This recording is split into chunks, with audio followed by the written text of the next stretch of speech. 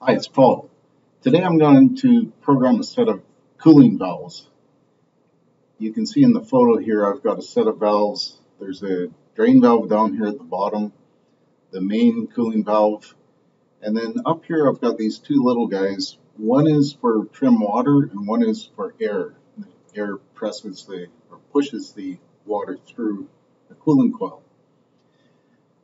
Now I'm just going to focus on these two valves here at the first.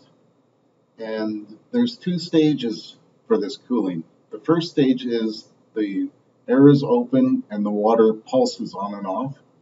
And then the second stage is they're both open. So I'm going to start with that first stage.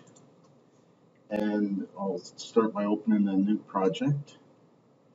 And the first thing I always do is set up my I/O. So I'll read my I/O configuration. And that's done. Now my I/O is all set, and I'm going to save my project. So I'll call this demo. Okay. Well, the first thing I need is I want to set up a set of timers. And I'll use those timers to pulse that valve on and off. So I'll add a couple rungs, and I'll put a timer on each rung. My first timer is T4:0, and that'll be my on timer. And my second one is T4:1, that'll be my off timer.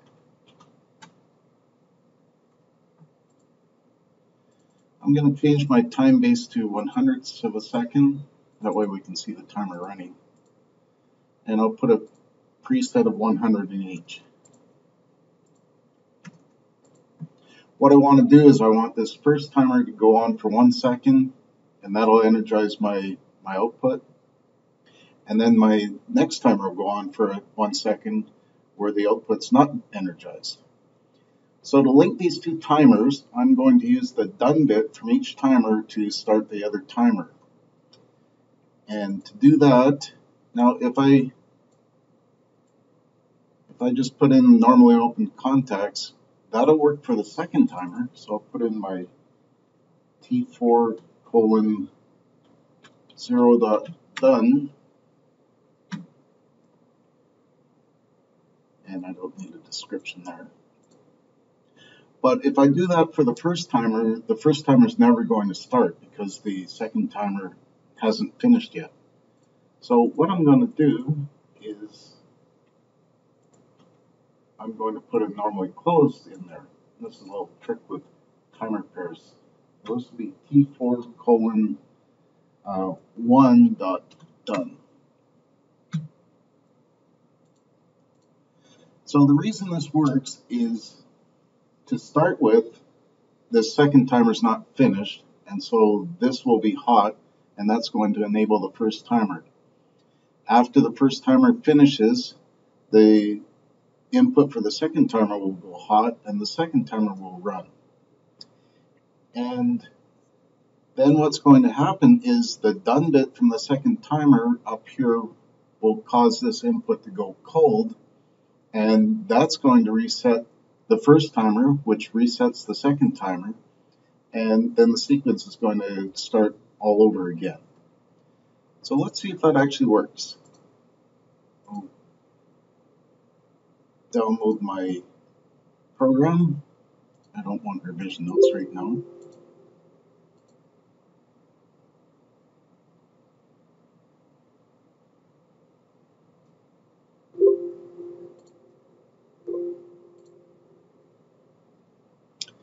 Okay, and we can see from the timers that the first guy runs for a second, and then the second guy runs for a second.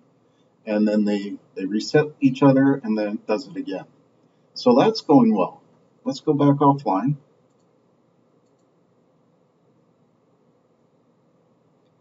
And now I need to set up some outputs for my two valves. So I'm going to use my lights on my panel here. So I'll use 0 and 1 for my two valves. So this will be V1, and that'll be my trim water. And this guy will be V2, and that'll be my trim air. Okay, now I need a couple more rungs and some outputs.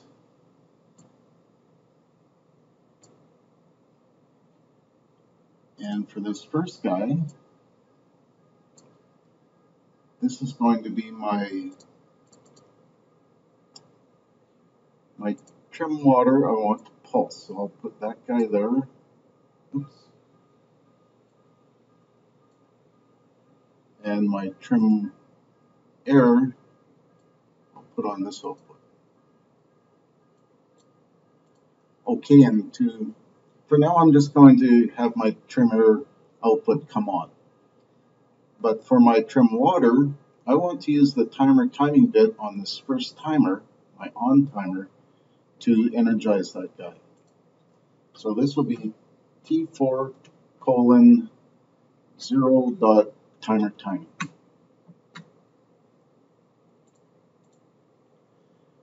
Okay, let's see how that works.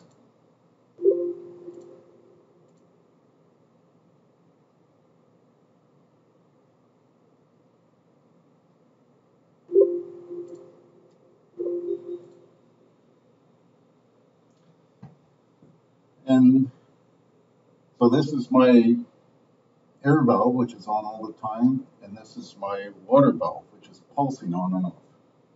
So that's good. That's all working. And I'll go offline. Now I want something to control it with. So I'm going to use these. This first one will be my pulsing water and air, and this will be my steady on. So I need a couple of inputs. Now this guy is wire 4.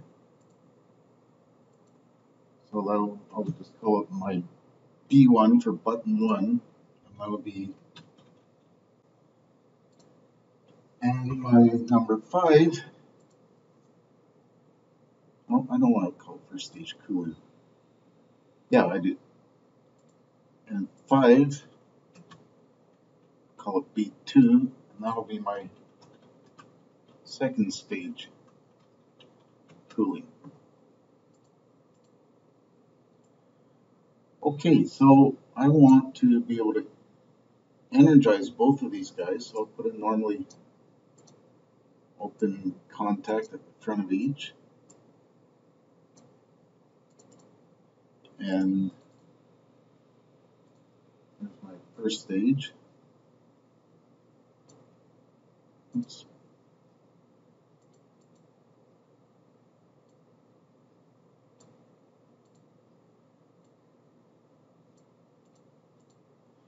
Now when I push this button, I should start my first stage cooling. So let's download it and see if it works.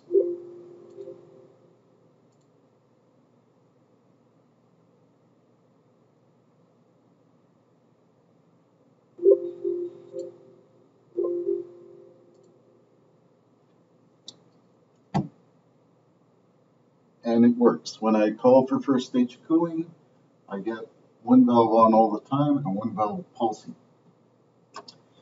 Okay, that's the first part of it. Now the second stage cooling, what I need to happen is it will actually activate first stage for 2 seconds, and then it will go into solid on. So when I call for second stage cooling, I get the air valve open, the water valve is going to pulse for a couple seconds, and then they're going to go full on. So I'm going to actually change my duration down to half a second.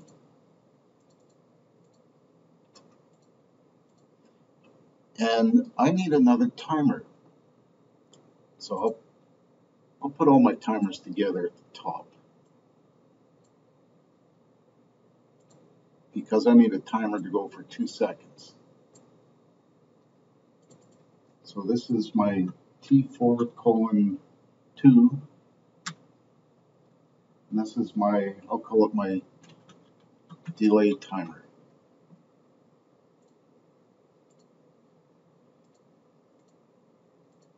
And my preset for that's going to be 200. To energize that timer, I need an input for my second stage cooling. And that's this guy.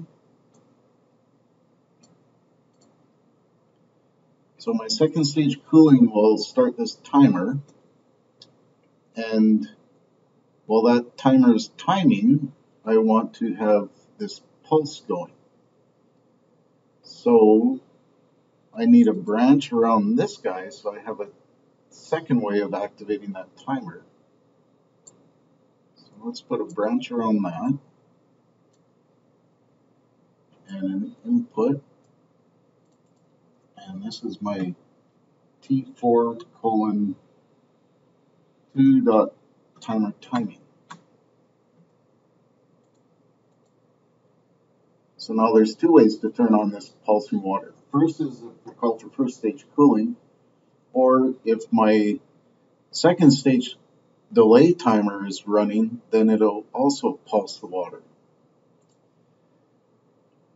And then I need this trim water to go on steady. So I'm going to put another branch down here, and that'll go right around this whole business.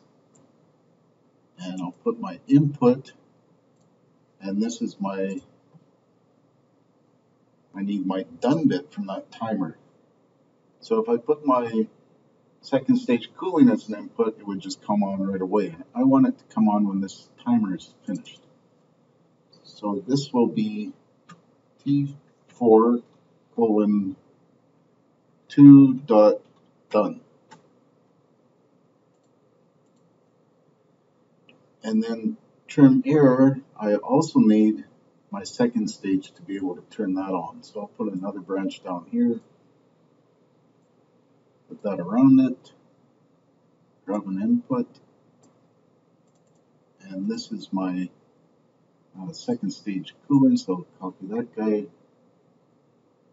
Oops.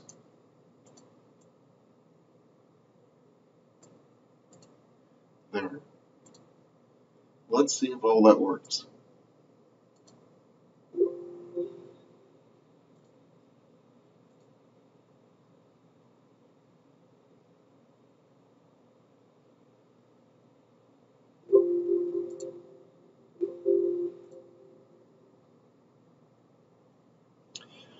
Okay, my timers are running. The first pair of timers are running, and they're not doing anything because they're just running in the background.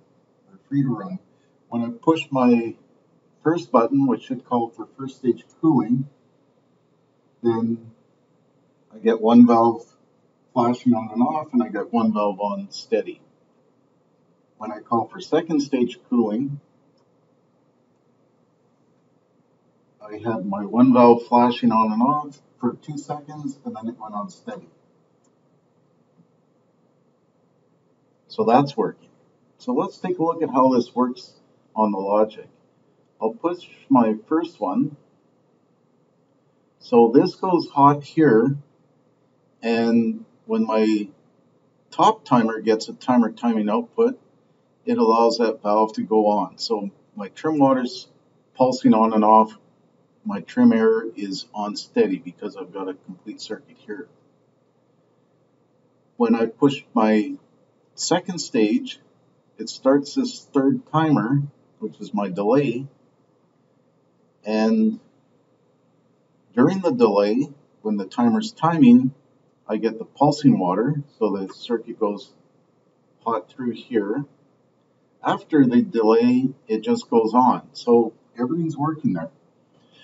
Okay, that's pretty good.